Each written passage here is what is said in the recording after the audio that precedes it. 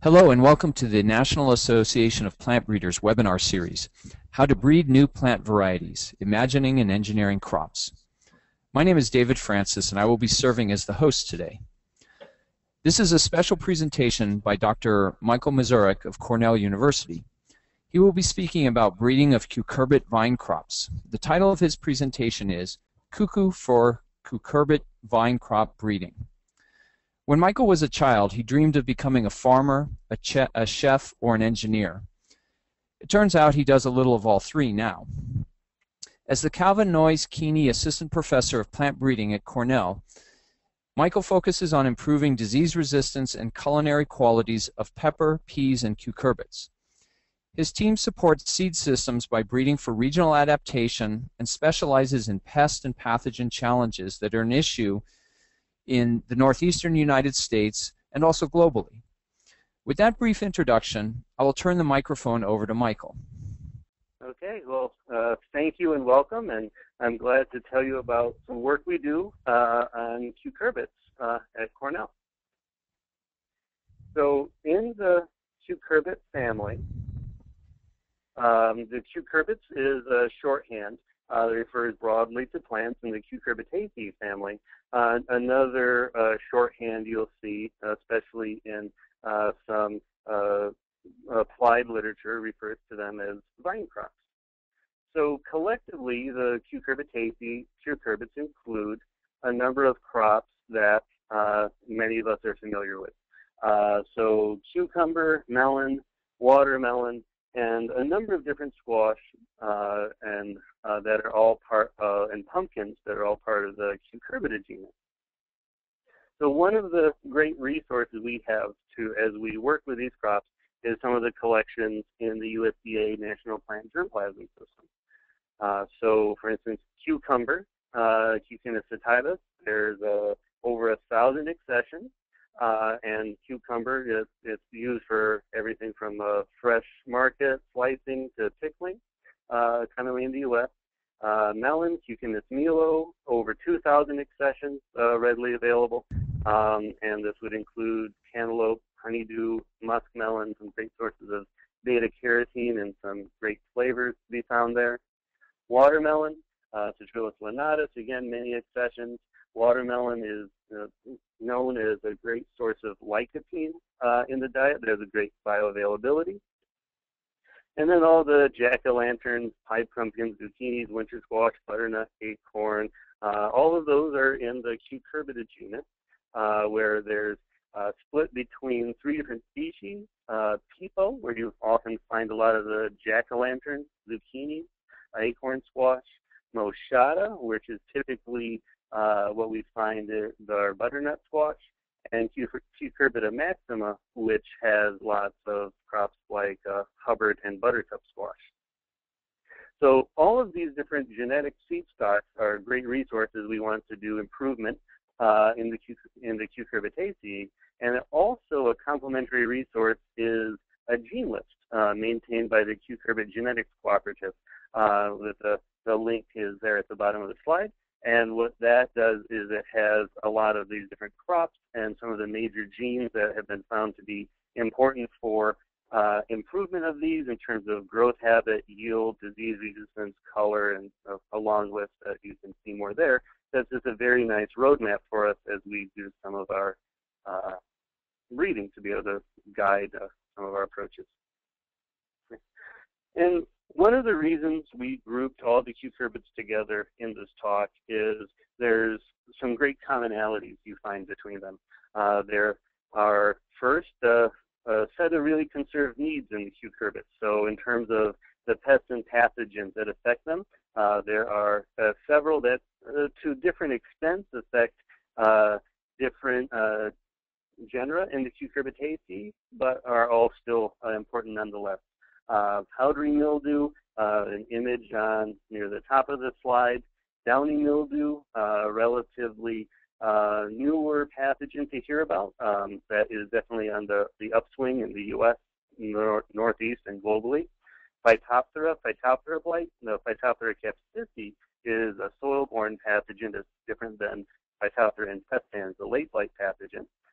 Gummy stem blight, black rot, These are two diseases. Black rot is used to describe when you see this appear in a storage stage of a path of a winter squash. Gummy stem blight refers to the same pathogen, just having a different symptom in the growing tissue of the plant. Some viruses, particularly in the U.S., cucumber mosaic virus and podaviruses that can have some very pronounced leaf cyst symptoms, fruit disfigurement, and other losses.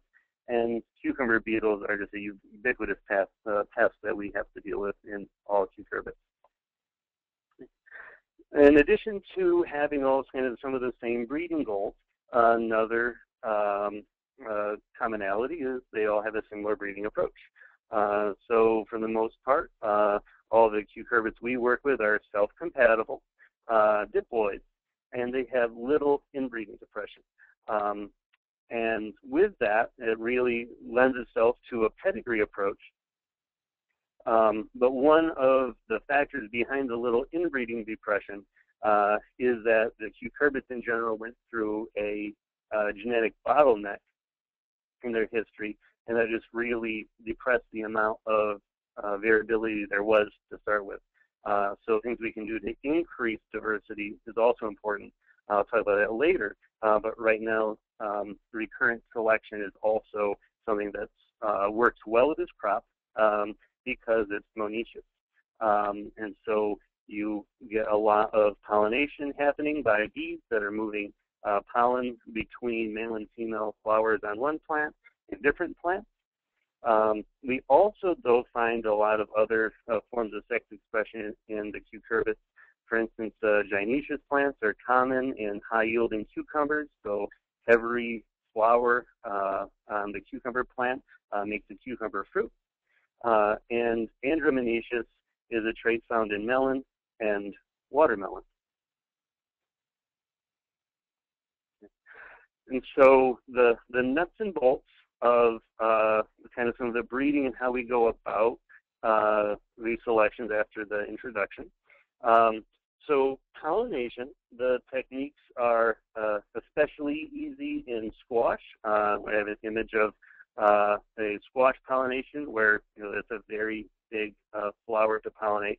All the cucurbits work essentially the same, although they might be quite a bit smaller. But so the day before, we close the buds that we're going to want to cross the next morning. The key is selecting buds that have full color in the petals. And if we're doing this inside in the greenhouse where we have good insect control, we don't have to worry about flying buds, we can skip this step, and that saves quite a bit of work. Then the other step that we have to do with some flowers, actually before we close them, is there are some flowers that need to be emasculated. And so if they are perfect or complete flowers, for instance on those andromonoecious plants, we have to remove the anthers also the day before so we don't end up with a self-pollination where we want it across. So the morning of the pollination, first is a matter of unclipping the flowers, transferring the pollen. In the case of cucumber that doesn't produce much pollen per flower, we'll use more than one male flower to do the pollination. And then it's just a matter of covering the female flower with a tightly affixed bag or a gel cap for some of the smaller flowers, like in melons and watermelons, just to make sure that no other bees get there with any other pollen.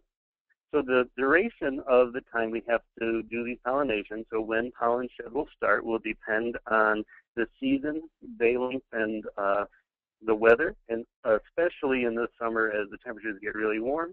As the day gets really hot, we'll find that the pollen is just viable for a shorter period in the day. So we try to get all our pollinations done before lunch in the summer.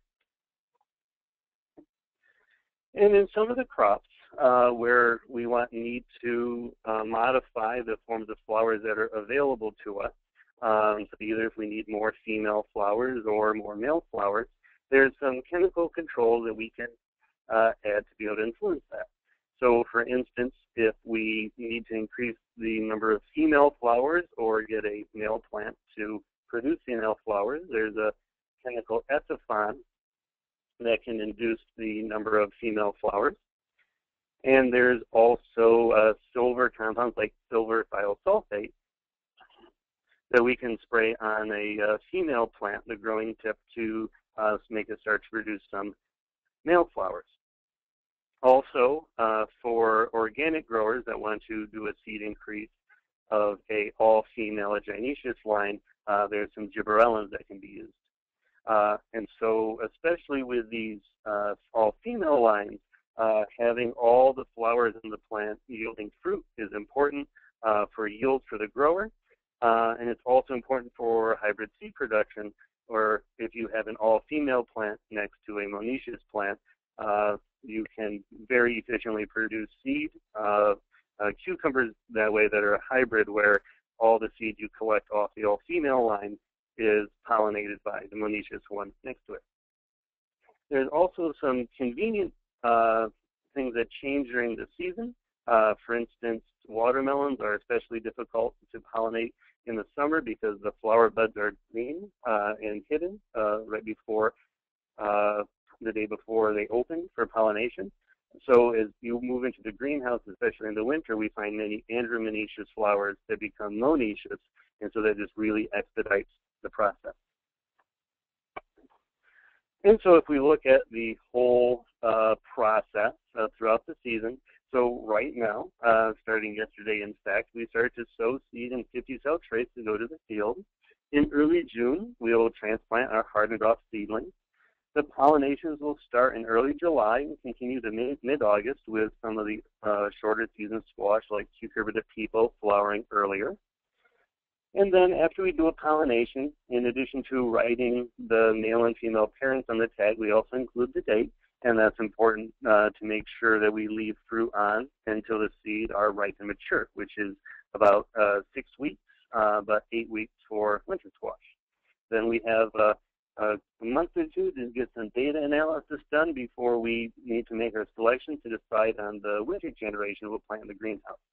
And so we try to stage it so the winter generation is smaller. Many of these are large plants that need to be trellised in the greenhouse. And so we try to have our big populations in the field.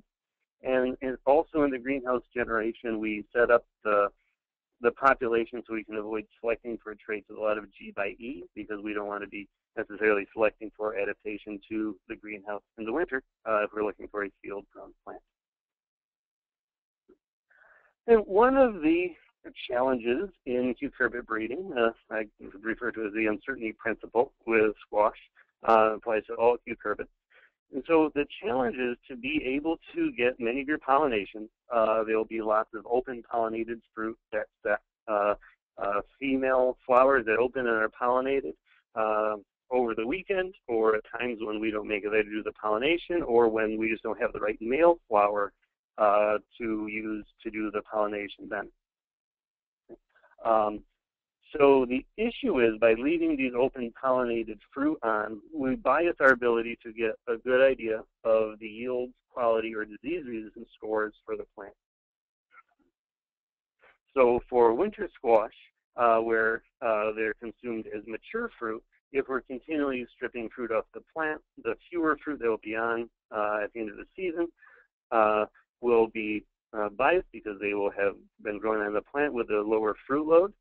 And if we're looking at something like a cucumber or a zucchini, where they're consumed at an immature stage, leaving the pollination on the plant will actually cause fruit set to diminish. And so in either case, leaving those fruit on the plant or taking them off are going to bias the phenotype we observe of the plant and how we evaluate it, if it will advance or not in the breeding program. So one of the ways we have right now to get around this is by taking cuttings. And so it can be rather disheartening at the end of this season, after we've made thousands of pollinations in the field by closing flowers, marking with flags, coming back the next morning, and finding all these plants and doing the crosses and then letting the fruit get mature and plants that take up a lot of real estate in the field, is that we leave most of all that hard work behind. And so often, at least 90% of those plants will stay behind in the field. And so anything we can do to reduce that workload can really help us make progress. So right now, we are having more efforts with recurrent selection, but with open pollination that really only works for the maternal genetics because the pollen could have come from a plant that had undesirable characteristics. Luckily, most of the cucurbits, especially the vining types, root readily from cuttings. You'll see them putting roots out of the nodes as they trail along the ground, and so this is something that works really well. And by having cuttings instead of working with doing a self or cross-pollination on all the plants in the field, we can work with much larger populations, so moving from hundreds of plants to thousands of plants. And having those much larger populations, while it results in fewer generations per year, we can get more gain per generation with less effort. And so we'll put a couple thousand up to 10,000 plants in the field, walk the field at the end of the season, make our selections, root a cutting, bring it back to the greenhouse, root it, and then we have our whole, instead of pollinating hundreds of plants or those thousands of plants, we're just focusing on the few percent of the population we actually wanted to advance. The major downside with this, in addition to reducing the number of generations per year, is that it also makes your population, your selections, vulnerable to disease. So in cucurbits, there are the seed-borne pathogens are fortunately mostly able to be controlled by having a disinfectant wash of the seed. But when we're moving cuttings in, that vegetative tissue can often have some different viral issues that, while the plant can grow out of them in really favorable growing conditions, that is something that gets maintained and moved to the greenhouse that we would prefer to avoid. And as we are starting to look at some new techniques, especially genomic selection, and see how we can apply it to cucurbits, our interests are different than many other people that are working, especially in the grains, where it's this process that we're trying to come up with alternatives to. So being able to only transplant plants to the field that had a good breeding value instead of going through the process of doing many pollinations that end up not being kept, or just taking cuttings, which has the other effect of slowing down the number of generations per year. So with that, looking at kind of the mechanics of how we do the breeding, I'm going to talk about some of the opportunities, some progress we've been able to make, and directions we are looking forward to going in the future. So one of the common needs I mentioned earlier is the pathogen downy mildew. So it, especially in cucumbers, which are the most sensitive to the pathogen, it can result in the death of the plant within a couple weeks after the pathogen moves in. It's a wind-borne pathogen, an oomycete like Phytophthora, and the symptoms are quite diagnostic on cucumber, where you'll see these yellow and brown sectors being restricted by the veins showing up on the top side of the leaves. And especially in cucumbers, this was a disease we hadn't really had to worry about for quite some time. The genetic resistance was perfectly adequate. But with a recent change in the strains of the spores that are in the Northeast and globally, we've seen this resistance break down. And so the symptoms are quite obvious, but that really helps us with the breeding. So if we look at the picture of a field selection in the bottom left corner, you can see we have a field of, in this year, hundreds of plants. The survivors from the breeding are quite obvious. That is where you see a plant left in the field.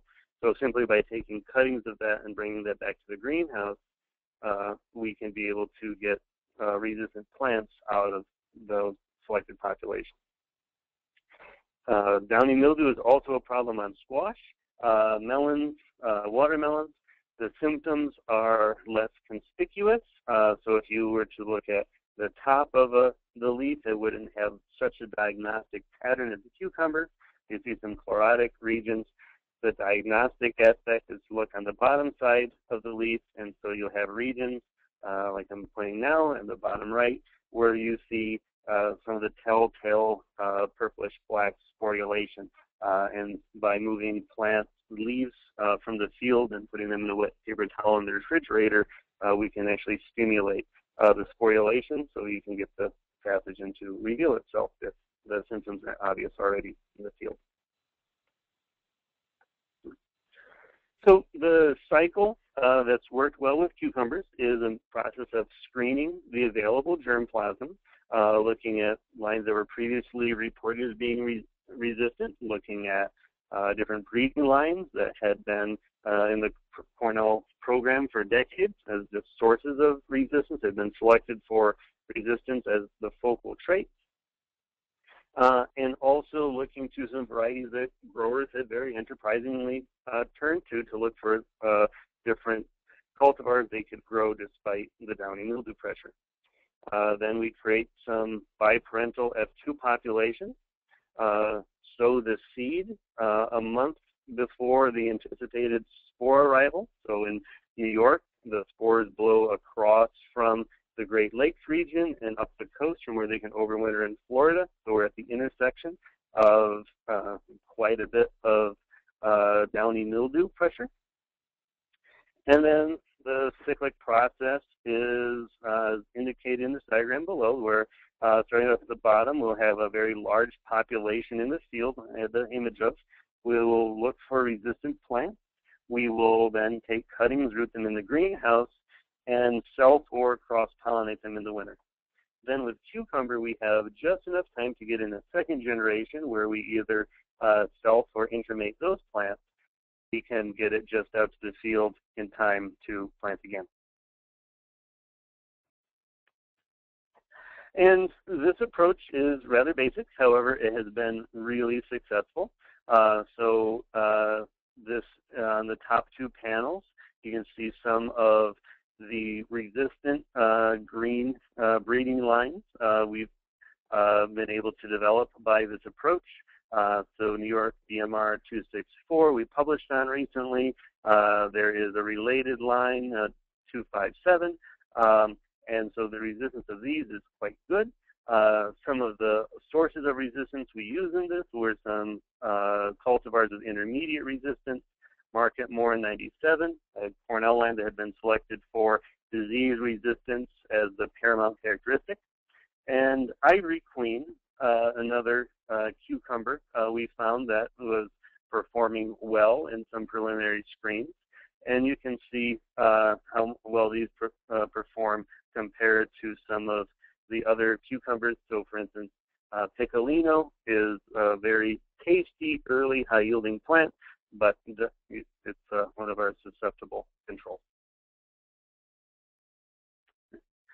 So for downy mildew, we've made some great progress in cucumber, especially, and are looking at that in all the other cucurbits. Another pest that is ubiquitous, universal, has been, since there have been cucurbits, is the striped cucumber beetle. So this is a specialist pest which feeds on the cucurbit plant, and cucurbits tend to have a bitter compound cucurbitacin, and so the cucumber beetle actually can accumulate that compound as a defense compound. So it really leads to a lack of good biological control.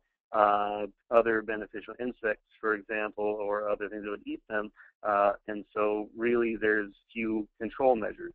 The conventional growers have recently had very good control with some systemic insecticides. However, some of the use of those is now being questioned, and so some of the techniques the organic growers have been using in terms of row covers are effective but not necessarily scalable, so we need some other approaches. So in addition to the defoliation, you can see on the left of these cucumber beetles The other thing they'll do is transmit some diseases such as squash mosaic virus and bacterial wilt. So on the bottom right, you can see some plants that have been, zucchini plants that have been defoliated or severely wilting. And so there are a lot of people that really suffer from the striped cucumber beetle pressure annually. However, there is hope.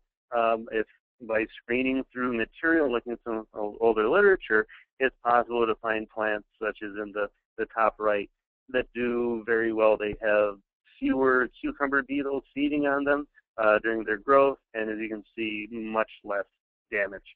And so this is work that we are pursuing to hopefully develop techniques across the cucurbits where we can have a natural non-preference to striped cucumber beetles. And the key to finding this, the downy mildew resistance, is just broadly looking through a lot of those germplasm resources I started off the talk focusing on. And so here is a grow-out where we found some what turned out to be promising Phytophthora resistance and downy mildew resistance in the Cucurbita pepo collection. So there are, that year there were approximately 800 accessions available. You can see in the top panel, looking through the field, there's a lot of variability for resistance. And so you can see in the right-hand panel, a very green lush squash. This is a cultivar Romulus, previously released by the Cornell program, that has really great powdery and downy mildew resistance, introgressed from a wild species, Cucurbita martinsii, and some of the other plants that are succumbing to powdery and downy mildew in the foreground.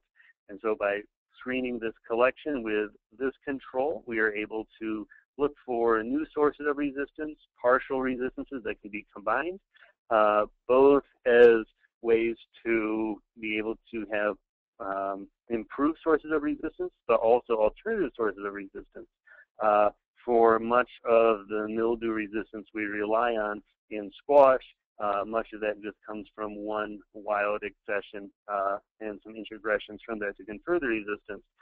So you can see the vulnerability if there were ever to be a resistance-breaking strain, which some people have indicated might have been starting to appear already. And so to be able to help us go through the field, in addition to all the great phenotypic diversity we have available to us, we've been investing in, and many others have been investing in, developing some improved genotyping resources for the cucurbits. Cucumber, watermelon, and melon have benefited from already having sequenced genomes and much investment to develop many types of molecular tools in those crops.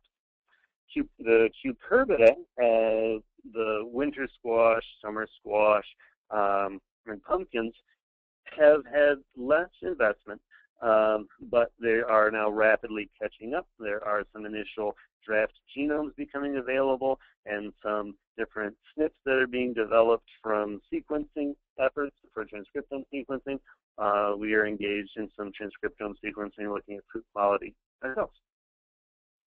The approach that's really helping us bridge this gap in Cucurbita, and actually we're widely deploying this in all our crops, is genotyping by sequencing. And so this is a increasingly common technique, especially as we move into crops that have fewer resources.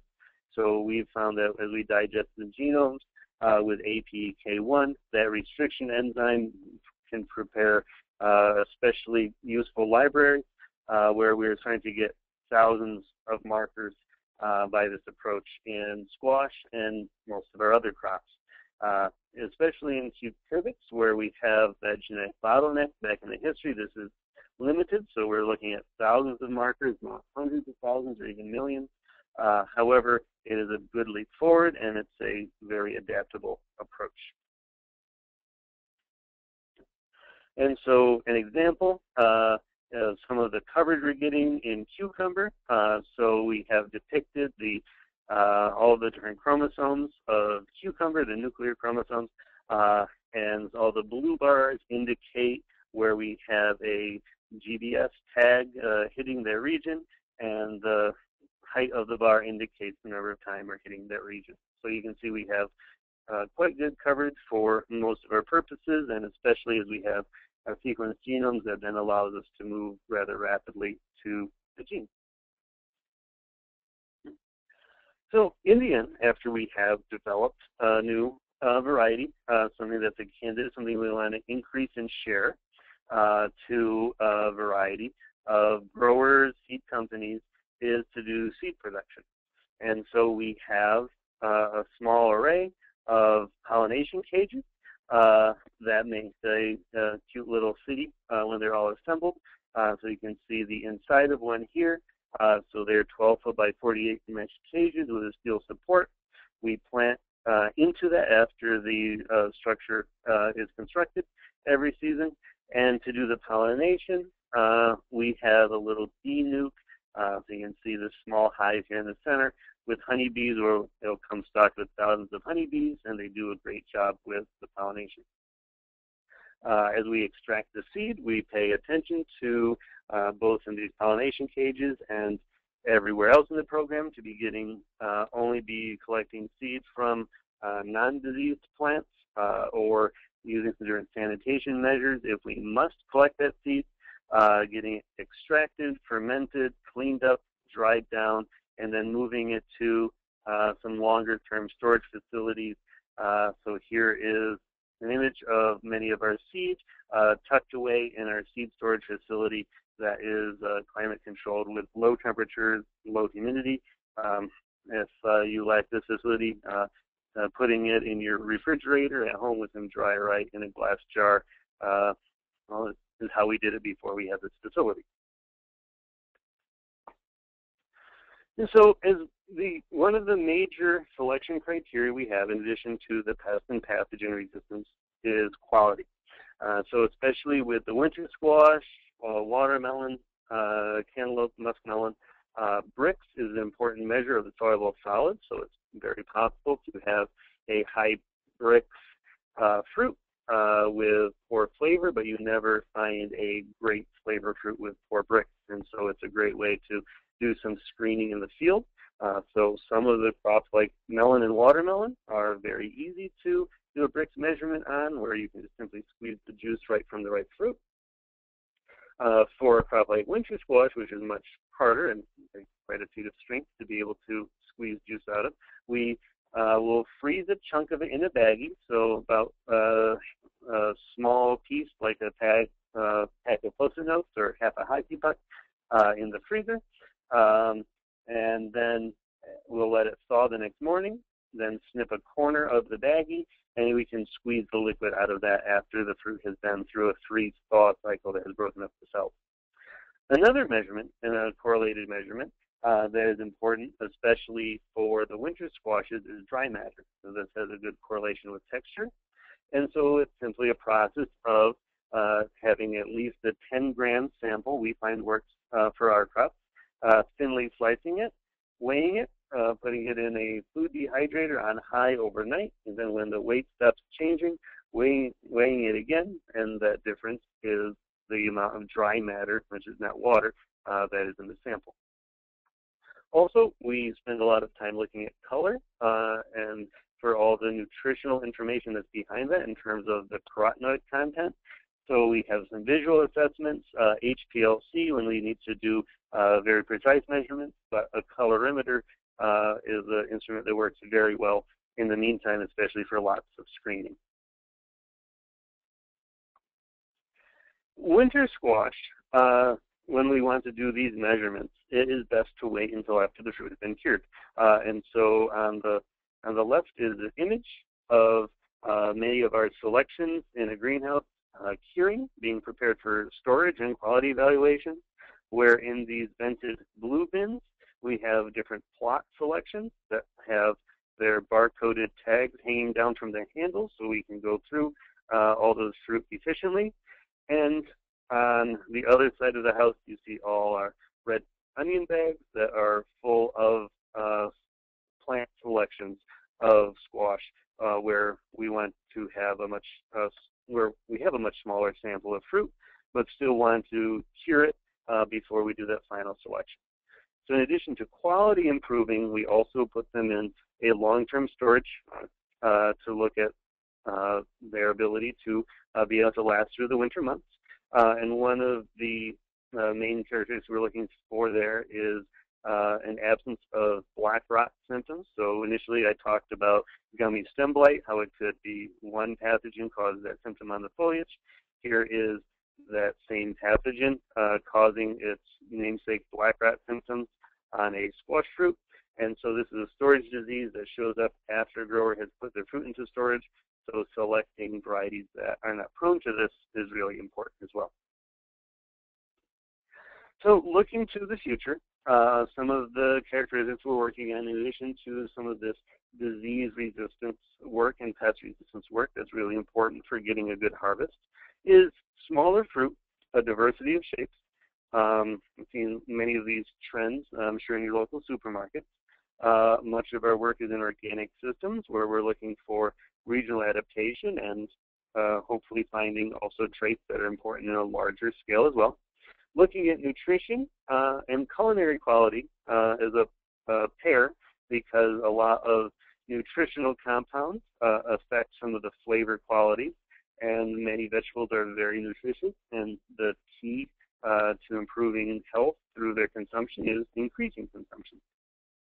We also are looking for ways to make them more resilient to unpredictable seasons, and so finding crops that are shorter or store well, or some of the work in high tunnels really helps answer that.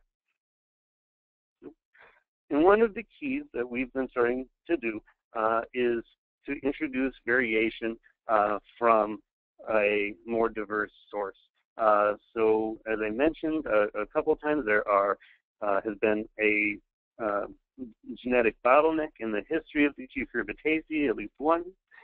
And so we get some of our best traits introduced into some of our populations by looking across the globe, especially to Southeast Asia, and bringing that into some of the genetics we're using here in the Northeast.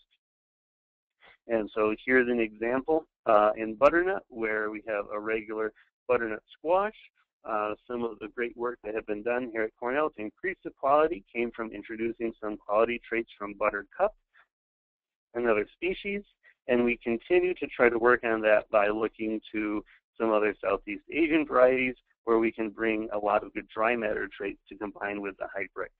As we've looked for downy mildew resistance, invariably we find some resistances that combine the best with ours, also in Southeast Asian cultivars and varieties.